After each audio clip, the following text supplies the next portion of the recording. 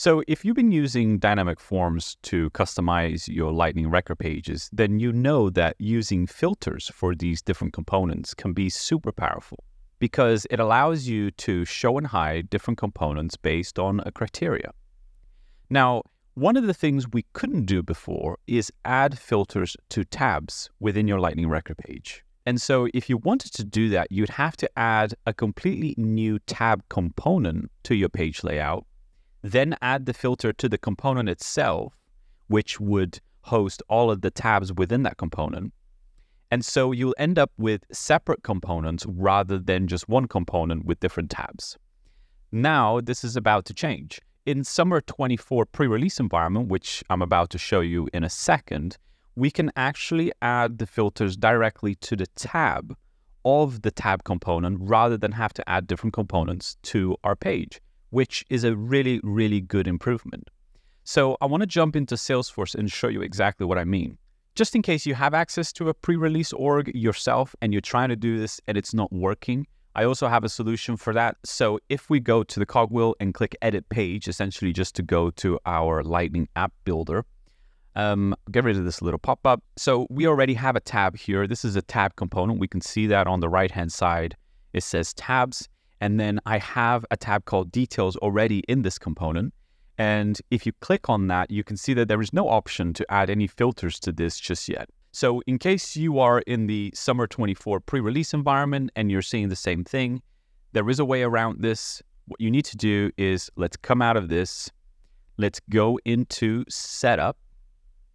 And then in Setup, we want to search for mobile. And you want to click on Salesforce mobile app. Now, in here, you want to enable dynamic forms on mobile. So we'll go ahead and enable that. And by the way, don't give me credit for this. I found this solution in the community. I will post a link directly to the source on the description of this video in case you want to have a look at it yourself. That's one of the great benefits of being part of the community. Okay, so if we go back to the front end, what I'll do is I'll hit a quick refresh and I'll go back to that Lightning App Builder we were just at.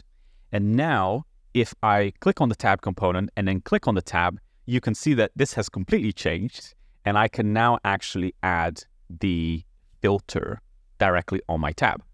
Now, one really interesting thing that I'd like to point out, this is in my opinion, I think this is pretty interesting.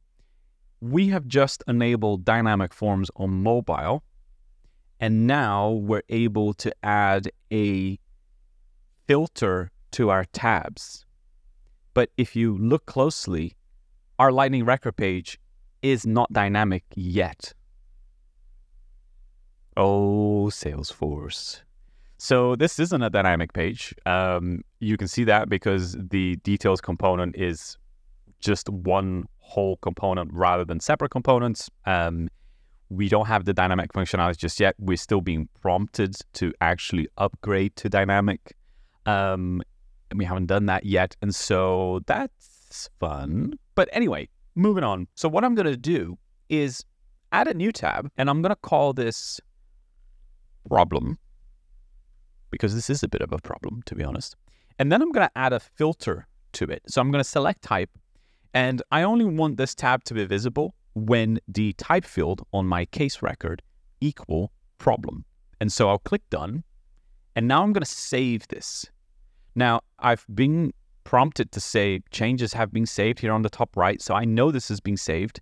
Now I'm going to back out to the front end. And you can see that on the right hand side, I've got my details tab. There is no filters on this tab. My type field is empty. So I'm going to go ahead and select problem. And then when I hit save, I still don't see my tab. Where is my problem tab? I still can't see it. I wonder if it's because my tab is actually empty. There is nothing on my tab. So to play around with this a little bit more, I'm going to go back to my Lightning record page and my tab has actually now completely disappeared, which is really interesting. So I'm just going to try this again. I'm going to create another tab. I'm going to add a filter to it. The value will be problem. Everything is grayed out, which is really interesting. I'm going to click done. So my tab exists. I'm actually going to add something onto to this tab just to try it out. So I've added something here. I'm going to click save. It has been saved. So now I'm going to go back to the front end and see just what the hell is going on. So I can see my tab now. This is a test. Everything's there. I'm going to change the type value to something else, and my tab has disappeared. So you need to have a component in your tab. If your tab is empty, it's just not going to work. That's interesting. Although I guess you wouldn't make a tab and not put anything in it. So it kind of makes sense, but something to keep in mind, at least this is how it's working right now. If my type field is empty, so there is no value, that won't be displayed as well.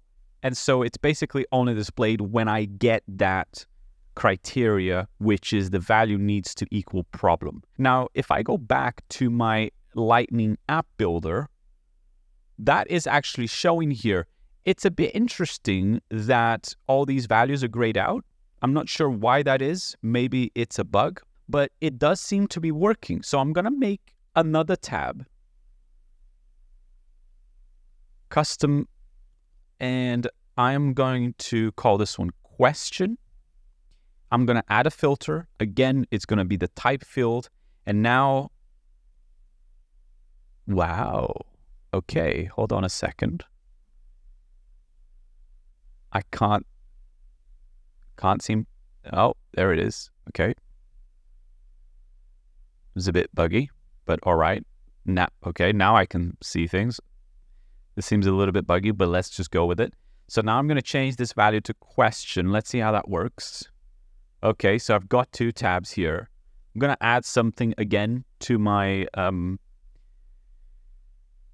tab. I guess I can just add another rich text. There's no harm in that. And then I'm going to hit save. So that's being saved. Let's go back to the front end and let's change this to question. And that has been changed. So the tab visibility does seem to be working, even though it's a little bit buggy, or maybe it's just me, who knows. But one thing I want to point out is that we are not using a dynamic functionality here. This isn't dynamic at all. We can still upgrade to dynamic forms. We can still upgrade to the dynamic actions here on the top. This is a standard Lightning record page, and yet I can use tab visibilities by enabling a dynamic setting for mobile. I don't know. It is what it is. Anyway, I hope you found this video helpful, and I hope that this new addition to the visibility filter lets you design an amazing Lightning record page to improve user experience. Until next time.